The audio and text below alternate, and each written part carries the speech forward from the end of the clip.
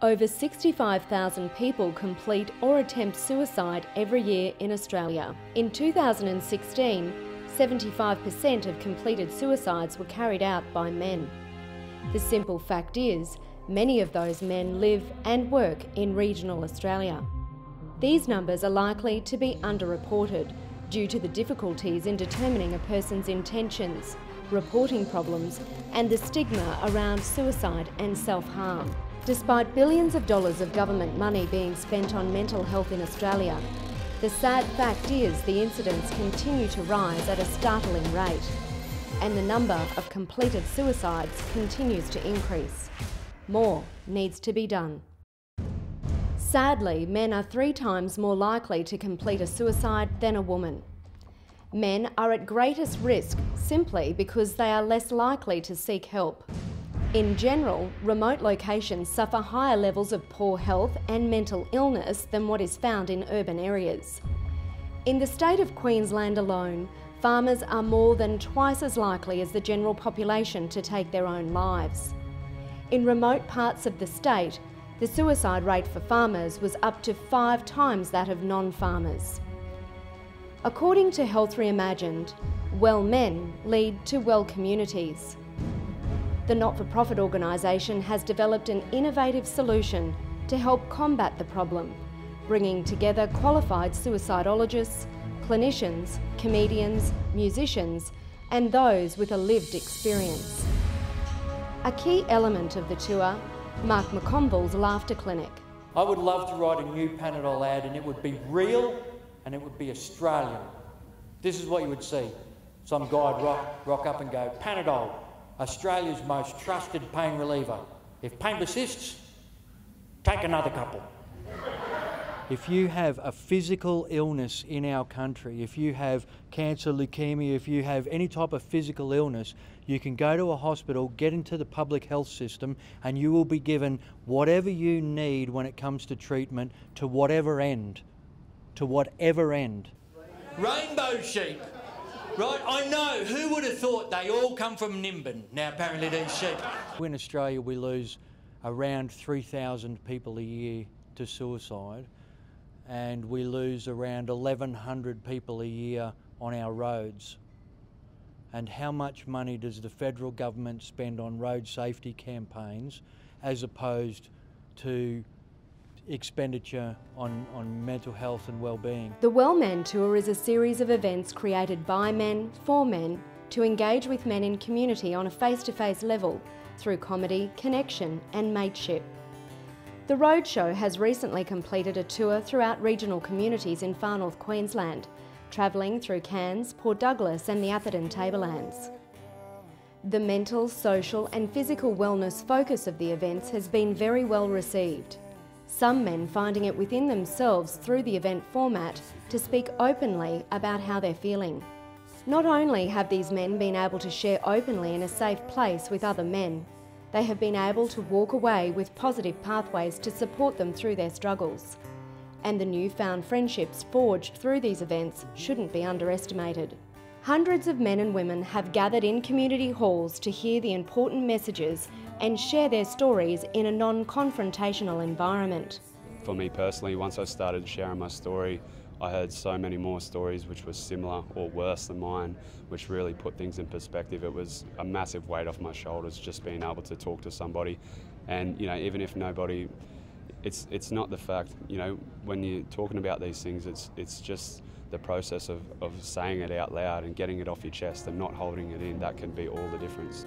One critical takeaway that all men and women in attendance at the Well Man Tour events have found valuable is the free Well Man app, created by former golf pro and Men's Resource Centre CEO Grant Westhorpe. We were able to incorporate the survival handbook on that, as well as crisis numbers. So anywhere in Australia, a bloke can actually just download the app. It's free. He can hit one button and talk to somebody, whether it's Lifeline, Suicide Callback Line, Men's Line, whatever, Headspace. And I think that's one of the keys, and they can download it in their own time too. They don't have to ask permission. On the app there's an 18-day challenge as well, which is really sort of evolved from the positive mentoring program, and 9 tips for staying alive. So that's when I've been walking beside guys considering suicide and just sort of said, you know, how did you get here? What do you need to keep going? What's important here? What are the triggers? And guys will talk. You know, people keep saying, oh, men won't talk. They do. The feedback from the events has been overwhelmingly positive, particularly with men who are doing it tough.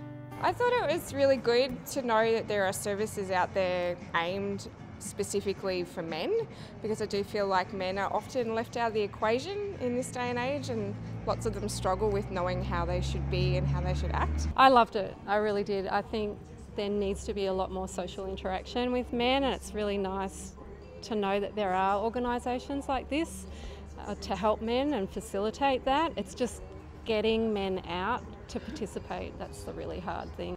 I think it just brings people together, it brings communities together, and it shows people that they're not alone. They can learn a little bit more about other people in the community or in, you know, in the wider community that are in a similar role, that everyone's got a different story. Australians are more likely to die by suicide than skin cancer.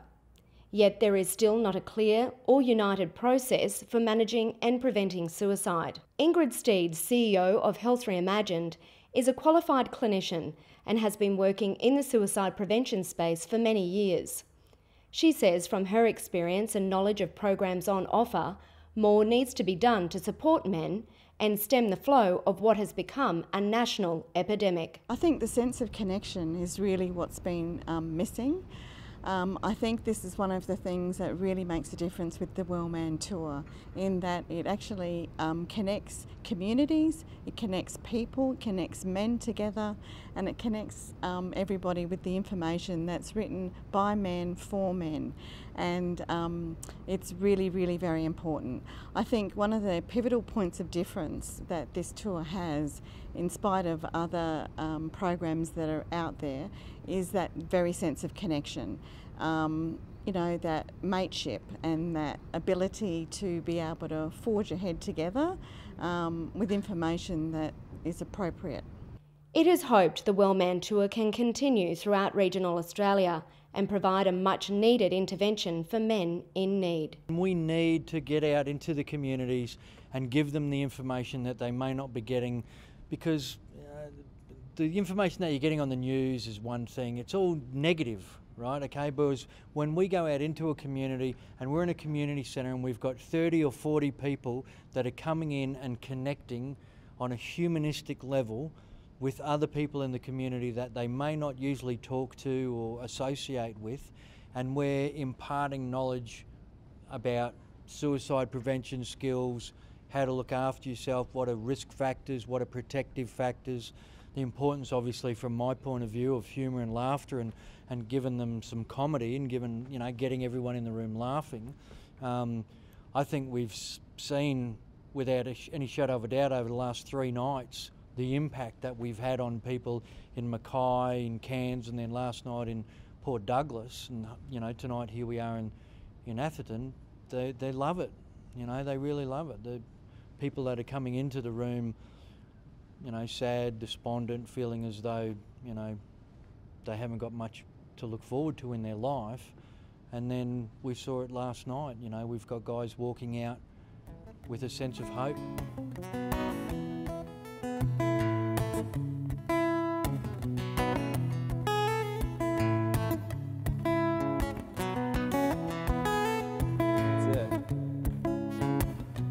Gotta feel like hell tonight, to the rage I cannot fight.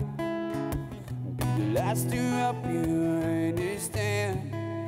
Are you strong enough to be my man?